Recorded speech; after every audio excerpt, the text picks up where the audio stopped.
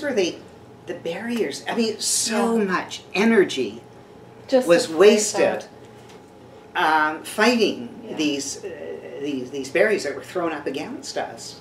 We just wanted people to not to die or get sick or get infected, or if they were infected, be treated like other patients. Yeah.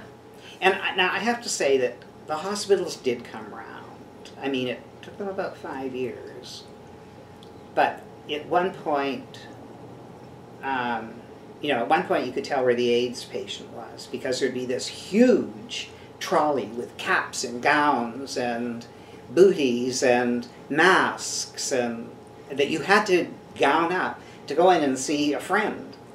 And at some point that was replaced by a small little sign saying blood precautions. So they were slow, but